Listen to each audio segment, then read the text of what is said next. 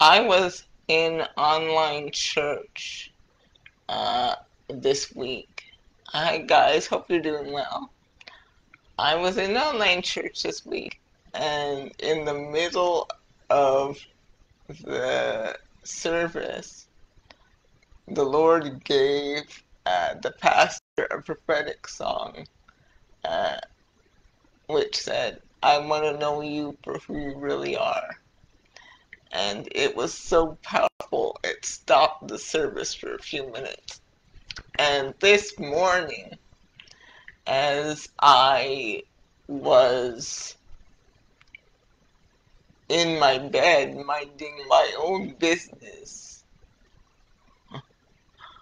um, the Lord kind of gave me a response to this prophetic song. He said, "Listen," and he brought back Beyonce's song "Listen," and he started to just minister that word to my heart. And I said, "What do you mean?" And he said, "This next juncture in history is not going to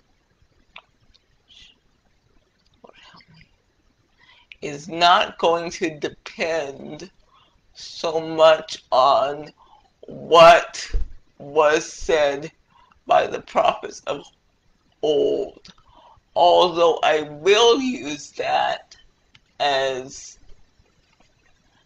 instructions and a mirror as windows." But he said, "In this juncture in history, I want to go beyond my word and add to it." He said, "The prophets and priests are not going to add to it. I am going to add to it." So what's important now is not so much to read the word, but to listen to what he has to add. And this is just so strange for me to say, and I just feel kind of strange saying this. But he's saying, whatever industry you're a part of, whether it be the real estate industry, whether it be the teaching industry, whether it be whatever industry, there are believers that he is strategically placing in every industry. And whatever industry you are a part of, whatever field you are a part of, whether you are a stay-at-home mom of three, whether you are a pastor, whether you are a custodian, he said this is the time that he wants to explain and express his mysteries about your industry. He wants to give his believers insight that has never been given before, about different industries. So whether you're a teacher or whether you're whatever industry you're in, he wants to give you as believers insight.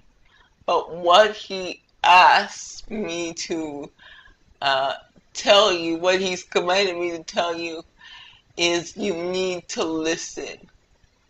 What he's doing now is so unprecedented. Paul doesn't have the answers. Peter doesn't have the answers. Moses doesn't have the answers.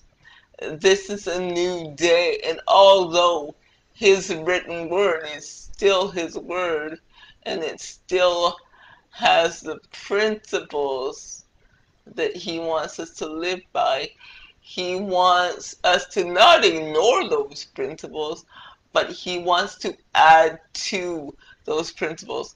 And he wants to talk to different people according to their industry and interests, to give them insight for not only their lives but the world. So, for example, he wants to give his medical researchers a a solution to coronavirus, not just a vaccine to not make you get sick and end up in the hospital. He's like, the answers are waiting for one of his believers who are medical researchers or medical personnel who understand the lingo of medicine and how viruses work. He wants to give the answer to them so that they can bring his kingdom forth through medicine or finding cures for these diseases. And he said, when you unlock the antidote for this disease, it will unlock other things. So I'm saying that to say, when he wants to give you as a believer in whatever industry you're in, he wants to give you the divine insight using your interest in your industry to help shape the world, not only the church, the world. But we're too busy wanting things to go back to normal. And he's saying, I want to create something not new. He said, unprecedented. Those are the words he's using for me right now. He's like, I want to do something unprecedented. He said, I need you to just let go of everything you thought Christianity was, of everything you thought Christianity is. He said, let go of that and let me teach you what I want for the church. Because he wants things for the church that we have no idea about because we're not listening.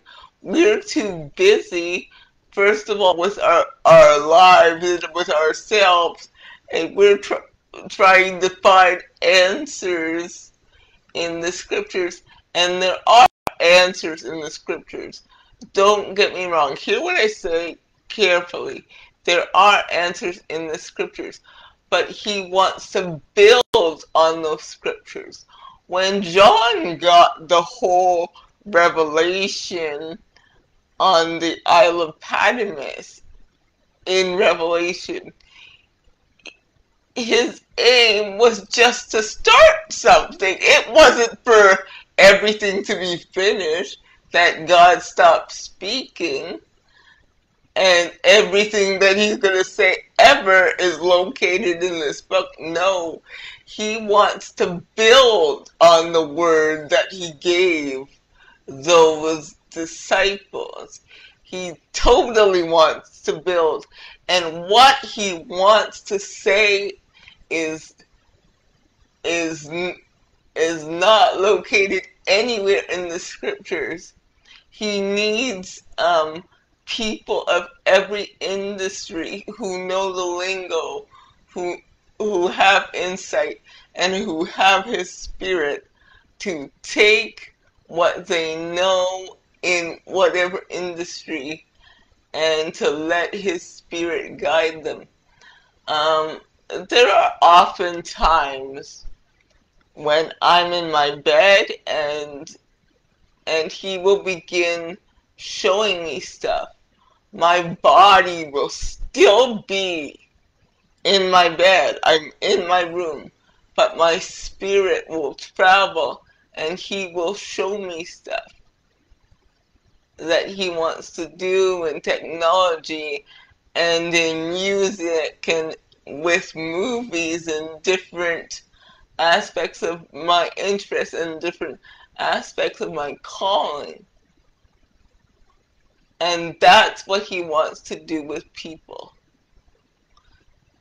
He wants to turn the world upside down through you. He wants to give you strategy that he has never given anyone in the world ever. He wants to give you that strategy. And all he's saying is for you to listen. And preachers, don't try this fancy thing with rhyming and trying to get people interested in the house of God or interested in the gospel. We don't need to do that anymore. We never needed to do that. We always thought we needed to do that. But his spirit will draw people. He draws people. And what he showed me was just to be quiet. Just to be still and and let the Lord take your spirit to places and show you things that he's never shown anyone else, and be open and do not be afraid if this is just totally off the wall. I can't explain to you what he's been showing me just because, not because I have a lot of time, not because I'm super spiritual, but just because I'm open and I'm still, and I let God carry my spirit to where he will. And I said, Lord, isn't that creepy transcendental meditation? Isn't that demonic? He said, he said, they've got the right principle, but the wrong focus. Their focus is of the devil and to do evil means, but the principle of letting the spirit world show your spirit things or teach your spirit things, that principle is mine. He said, and I want it back. He said all the principles that they use in transcendental meditation, all the principles that they use in yoga, they're my principles.